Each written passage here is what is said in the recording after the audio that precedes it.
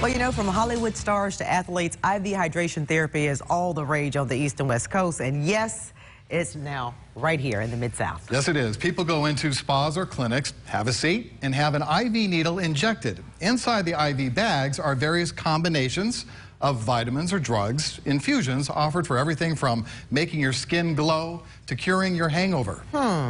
So, who is doing it? And is it safe? Local 24 I-Team senior investigator Jenny DiPrizio is digging into this one. IV vitamin therapy isn't cheap. It can run from $75 to a couple $100 per treatment, depending on where you go and what you get. So, does it work or is it a waste of your money? Well, that depends on who you ask.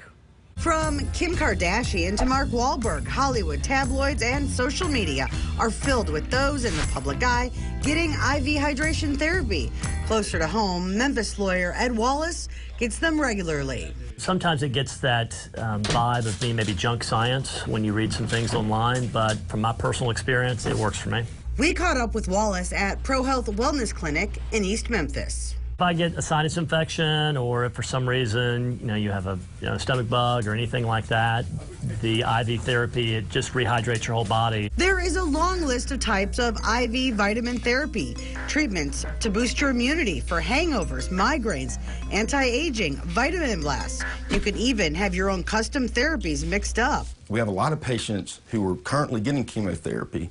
They come in for high doses of vitamin C IVs. Clinic owner Estes Folk says this isn't just for people with medical conditions.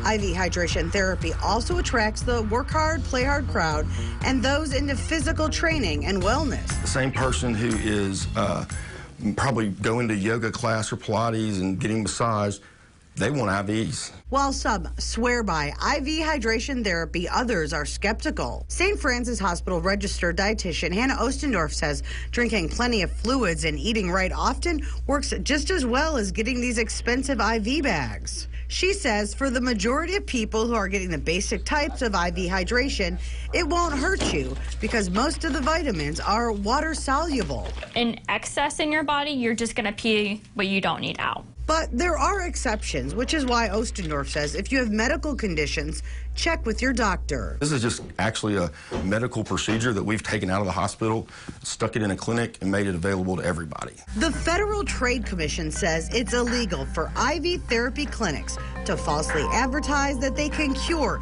serious diseases like cancer, multiple sclerosis, or congestive heart failure. If they're claiming that they're treating things, I would stay away. The East Memphis Center that Wallace goes to does not make those types of claims. Wallace says he's a true believer in the treatments. It makes me feel healthier, it makes me function better, it puts me in a good mood. So would you try this IV therapy? Go to our Facebook page and take the poll. Tell us why or why not. For the Local I-Team, I'm Jenny DiPrizio.